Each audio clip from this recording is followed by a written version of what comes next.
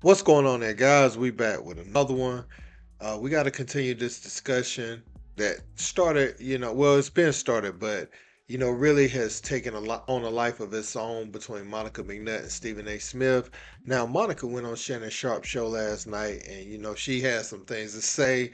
Her and Shannon were able to kind of laugh about what took place on TV yesterday, and I think it was smart for Shannon to bring her on because when you go to his show, you see the benefits of like being able to talk without having to go to commercial break when it gets heated or anything like that. You can just keep talking and you can talk through it. And so I really like that, him having that platform, they were able to have that discussion rapid fire, right? Like right after it took place on TV, they was able to run right over there and talk about it.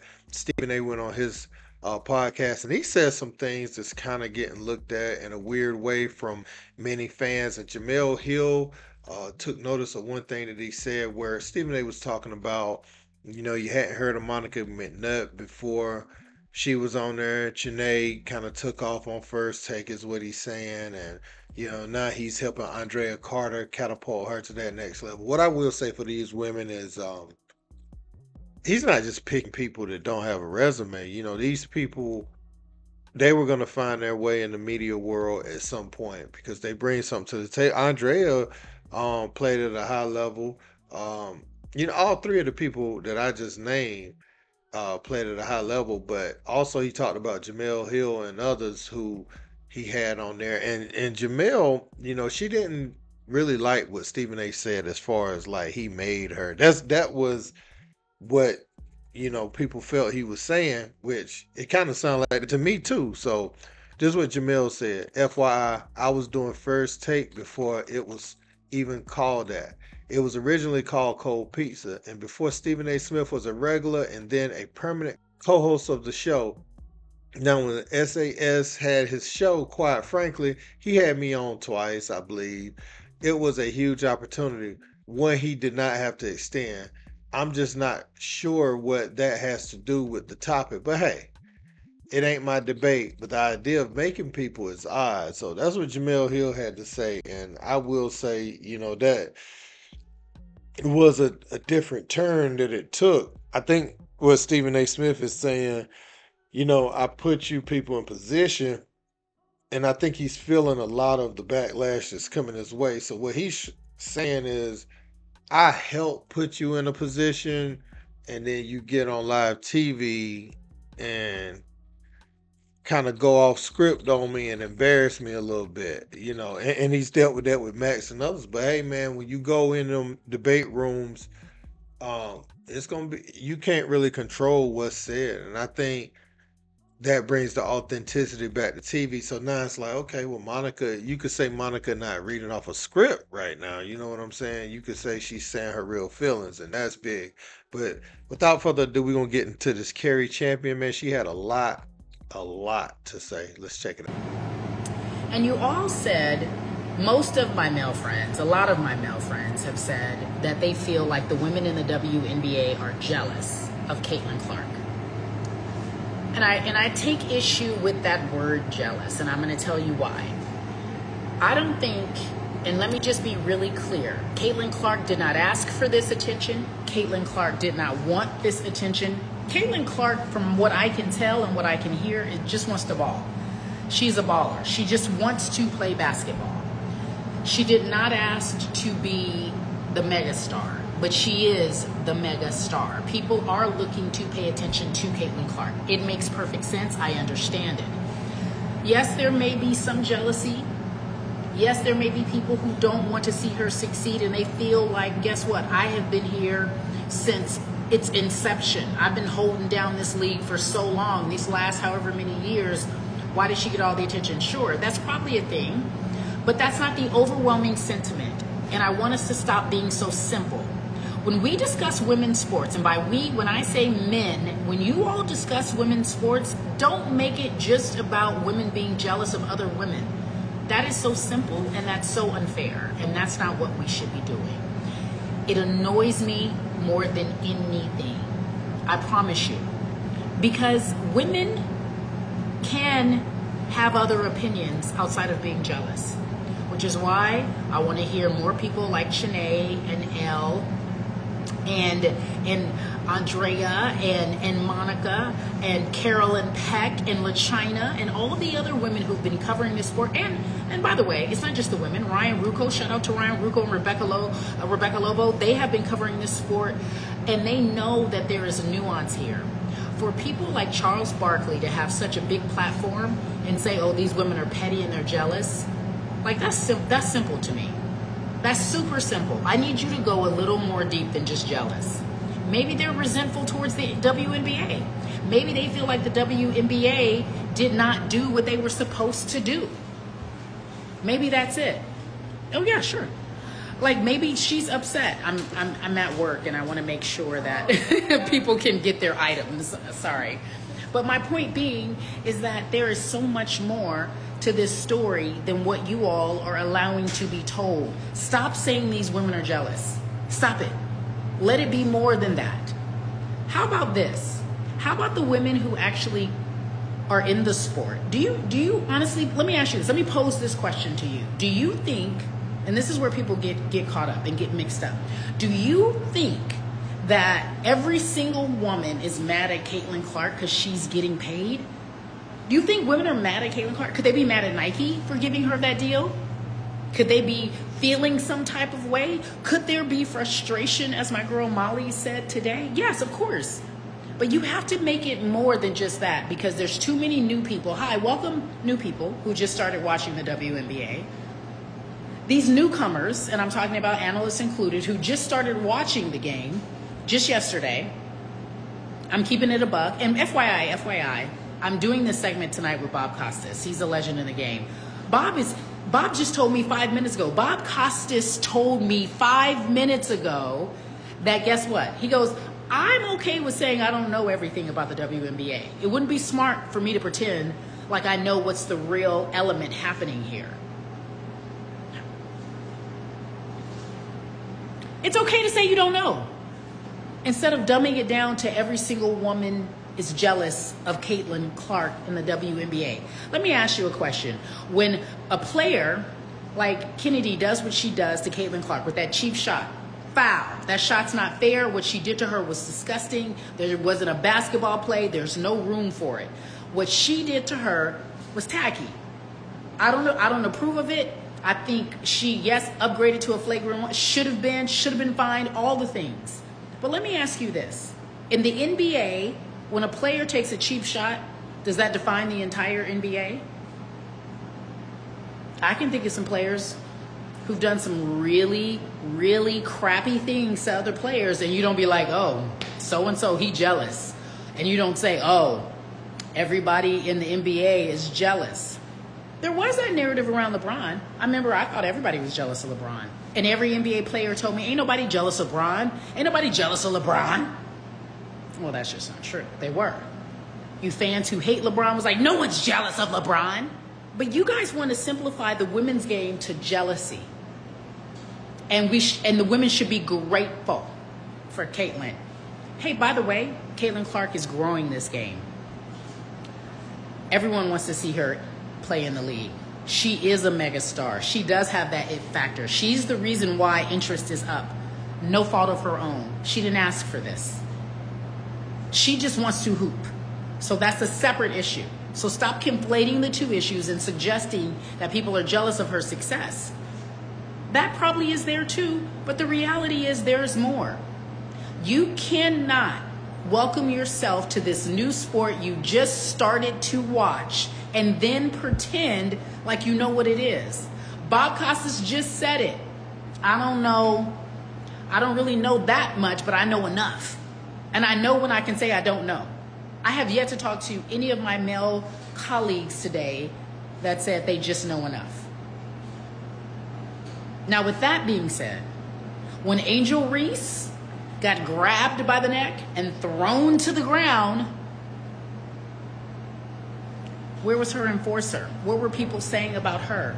Did anybody go to her rescue? No, right? She said, I welcome it because y'all welcome me to the league. I'm okay with that. Welcome. Welcome to the WNBA. That's what she said. That's what she said. And the reason why there's outrage, and I'm going to keep it a buck, because it's black and it's white. The visual of a black woman being aggressive to a white woman will always be uncomfortable. It will always make people uncomfortable. Get over it. Get over it, because it's happening in the WNBA. Get over it. All you new fans, get over it. These women have been playing aggressive since day one. Ask Candace Parker how they tried to jump her. The Detroit Shock tried to jump her. And Lisa Leslie got thrown to the ground by a man when she was playing. Get over it. It happens. Welcome to the league. Yes, you're going to make it about race. Yes, it'll be uncomfortable. But let's call a spade a spade. And stop making it about who's jealous of her. Yes, and they probably are. Not all of them, though. One player, cheap shot, does not illustrate how everyone feels about her. Her beef with Angel Reese does not illustrate how people feel about her.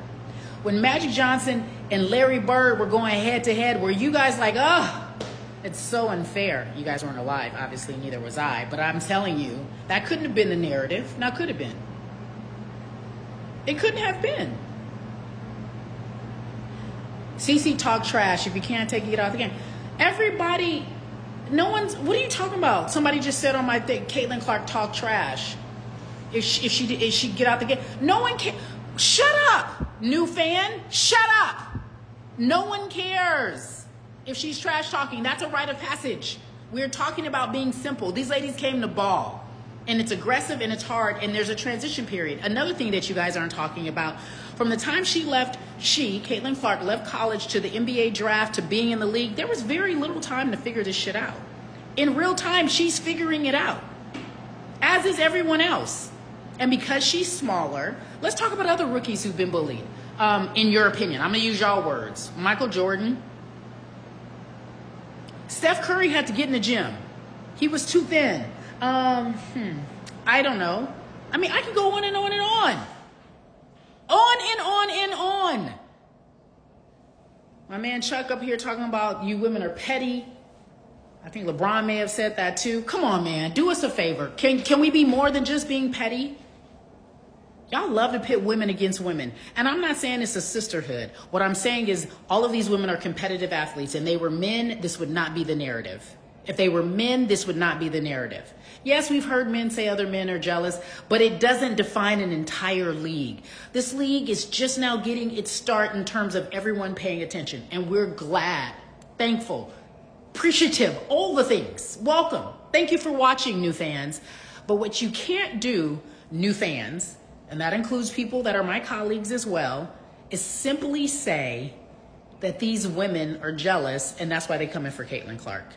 I'm going to need you to watch 2, 4, 5, 20, 37 more games before you end on just that. It has to be more than just that. I'm not going to let you mansplain women's sports to me when you've been telling me for years to get out the kitchen, to stay in the kitchen rather.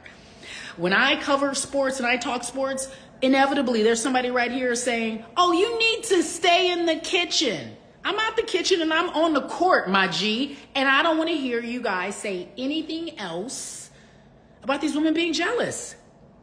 Is there something else? Is there something else? Yes, resentment. Yes, frustration.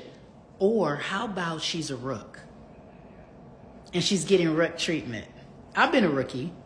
I've been a rookie at my job. You've been a rookie at your job. And the OGs don't fool with you like that till you can show what you're worth. It's a rite of passage, and I'm sure CC doesn't, as you guys have been calling Caitlin Clark, have a problem with that rite of passage. But I'd be damned on my watch if I'm going to let a bunch of men dumb down this sport to jealousy. Y'all going to have to give me some more hot takes. I need another hot take. It can't just be she's jealous or Angel Reese is jealous, or it has to be more. It has to be more. Let me think. Competitive? Let me think. Welcome to the WNBA? Let me think. We also matter? Let me think. I'm not mad at Caitlin.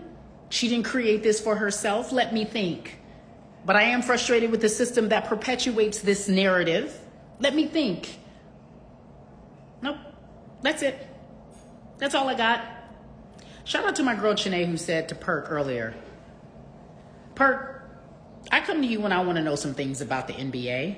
And by things, she meant background. I assume she meant, give me the background on this player before I go on TV with this hot ass take. Tell me, did you play with him? Did you know somebody who coached him? Give me some history. I doubt seriously if some of these people with these large platforms are doing that, or giving some background on who these players are and where they come from and what they've been up to and why they feel away. Diana Taurasi tried to tell us, let me put my shoes on because I gotta go. Diana Taurasi tried to tell us, she said quite simply, her transition ain't gonna be easy. DT told us, and y'all called her a hater. Y'all said she was being jealous. Y'all said she just didn't want to see Caitlyn win. She said college ball is different. And no, I'm not saying that because she's a white woman, she's winning. I am saying she has proven herself on the collegiate level. Now it's time to do it at the professional level. She deserves all her attention. She deserves all her accolades. She deserves all this shine. But y'all not going to excuse this all into one simple thing, which is we jealous. Y'all can't do that. Y'all smart. Y'all got a vocabulary. You know a lot. I know y'all know a lot. It's 10:30. I'm hopping on CNN in a few minutes. Talk to y'all later.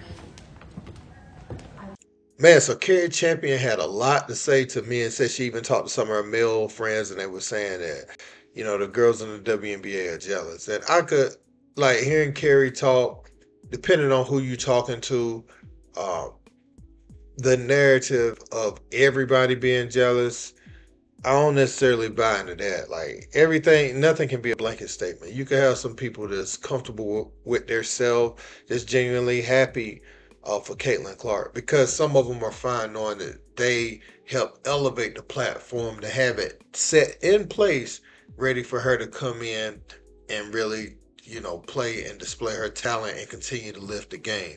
So Caitlyn is just doing more of what they were doing. They've kept this platform afloat, and there was a platform to come to, right? Because we could go back and say Cheryl Miller, as great as she was, best player ever, didn't have a platform to come to in the midst of her staying in shape and playing with the men. Because I remember there was a little conversation with Cheryl Miller as far as does this girl belong in the NBA? Because she's athletic, she's way better than all the female players.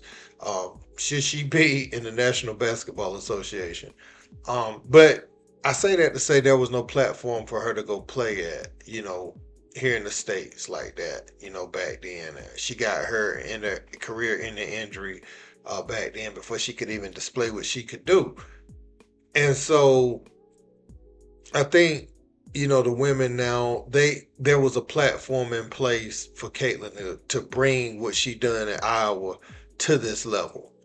And it is big, right? That contributing factor, you can't really define impact solely on money. You could say, okay, the first players to play in the WNBA is just as important as anything Caitlyn's doing, even more, just to get the league started and established, to have some level of interest to even continue to have seasons. So that's what I'm saying. Pioneers never get paid in anything. But they do set the foundation. And now Caitlyn coming in, Angel Reese coming in, that dynamic they have there and elevating the game as far as viewership. Because I don't know if either one will ever be the best player in the league. Caitlyn may have the best chance to do that. She's going to have to get a lot stronger. She can't be so predictable on that 3-point shot where she's fading left, where she got to go fade left to do it, get some more counters. But her passing and all that stuff, she's turning the ball over at a high clip, but she does have the ability to pass the ball really well. Just figuring it out, and the transition between college and pro isn't as long as like the NBA, where you get a whole summer league, all those preseason games, and then you go into the season. It's not that big or that long of a time, after your college season to your pro season. But as far as like all the women being jealous, again, it's a different thing at play here. We heard Monica say it last night on Shannon's show. She got a $28 million Nike deal. And it reminds me of LeBron, coming into the NBA with $100 million. Was it his Nike deal was like $90 million just right out the gate?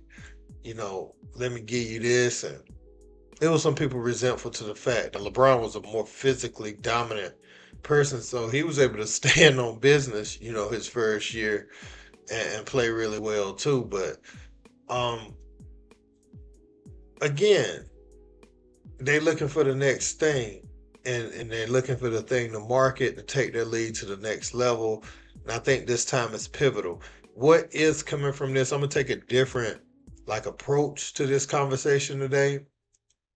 What is happening really is the conversations that need to happen. You know, Women, even though y'all like some people may be offended by how men are talking about the game, they talking about it.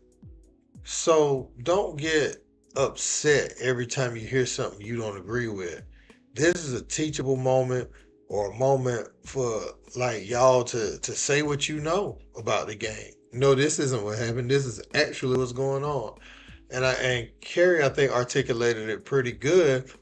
Um, so yeah, it's a new thing. It's a phenomenon. So like everybody's looking, everybody has a think piece, whether well informed or ill informed, people got think pieces. And the game needs that. But I do understand not wanting a certain narrative painted around the game where it's just about this one player versus all the other women. And you just watch this one player, because now people are in fear that if something happens to her, or Caitlyn has a career in the injury, all the viewership just dies with it. And that's probably true right about now.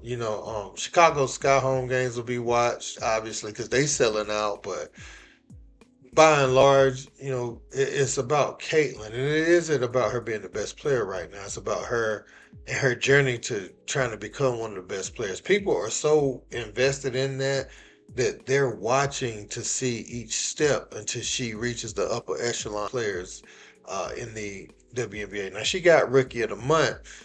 Some people feel like it should have been Cameron Brink. Some people feel like it should have been Angel Reese. But nah, Caitlyn, she probably definitely deserves that. I need to go see what Rakia Jackson's averaging, though, because Rakia nice. I like her game a lot. But yeah, man, I really like that the conversation is happening, though. I guess from my viewpoint, I remember for a long time, I was like, man, I enjoy their games more than the men a lot of times, but nobody talking about it because it's competitive, it's fundamental. They're not relying on this overwhelming athleticism. So you're seeing the ball move. You ain't seeing the ball stick to nobody's hands. You're seeing more hit-ahead passes, better screens being set, boxing out on rebounds. You're seeing more technique used, and just straight up fundamental skill sets. And I've been enjoying it. That's what I always say in my videos. I've been enjoying it. So many people, though, haven't been tuning in and act like nothing's on. And for a long time, TBT and the big three was kind of taking like, okay, there ain't no NBA on, we'll check this out. And they kind of been taking that market. But I think the WNBA, I think the true test is going to come then, just how sustainable the viewership is through those times, especially TBT when it gets down to the end, for the $1 million. I think that's going to be something that we have to look forward to. What happens when it's two other competitors, the big three, and TBT starts up. But I think, from the women's perspective, what I would say to them is you just have to embrace Caitlyn by and large being the big mega star. She is. I mean, for who selected it, who chose it is kind of irrelevant right now. It is what it is, and everybody can capitalize off of it. That's what Stephen A was saying yesterday, and I kind of agree with Stephen A's point on that. You have to see the bigger picture in what you can capitalize on. Tear her head off when she's in front of you and be kind of marketable. You know what I'm saying? I know people were talking about the women that like each other and the women that, have boyfriends or husbands and the different dynamic there. And I'm gonna be honest with you, when it comes to men watching the game, they do love to see women that they feel like would be interested in them playing the game of basketball. They don't want to necessarily see the women that like women as much. Um, it's just a thing, right? That's why you see these football leagues where the girls have short skirts and stuff like that. And you see the men at the game. It's just a dynamic that exists. We can't act like that don't exist, between men. For me personally, I watch it, for the game. Um, have my kids watch it and be like, oh, you see how she set that screen? You see how she's moving off the ball? Like, I'm looking at it in that way, but some of the guys that I talk to or that I see, they just want to look at women like that. And that would lean back to the point Angel Reese was talking about, that she felt like she was S-ualized. I'll say S-ualized. When she was in that press conference at LSU after losing to Iowa last year. And that's not necessarily right either, when women feel that way, where they just feel like an object, So I definitely get that too. I get that too. I just think the conversations we having right now are so important, man. I want to continue them. Stephen A. Monica McNutt, go sit down, go have a conversation. Cari Champion, Charles Barkley, have a conversation. Have a conversation about this. And because a lot of times when you just hear the think piece, oh, I can't believe he said that on TV. And then, she responding like, who's she talking to? Why is she talking to me like that? And so it gets like that. Then you sit down in the room, you get to air some of that out, and then you start to see where the person coming from. The conversation most of the time starts to shift. You be like, oh, okay, yeah. I might not even agree with him, but okay, I see where his train of thought's coming from. Now, you won't trying to be funny, you won't trying to be weird, just has a different perspective and a different way of looking at these sorts of things. So, yeah, man, it's a different time in the W, though, and I'm going to keep supporting it. We're going to keep covering these think pieces, but I'm definitely going to keep supporting it, man. Let me know what you think in the comments. Don't forget to like, share, and subscribe. Till next time. Peace. Skip tweeted something, and although I disagree with the tweet, and hopefully Skip would take it down. I'm not going to take it down. Skip. Skip. Skip. Skip. Skip. Skip. Skip. Skip. Skip. Skip. Skip, skip, skip, skip.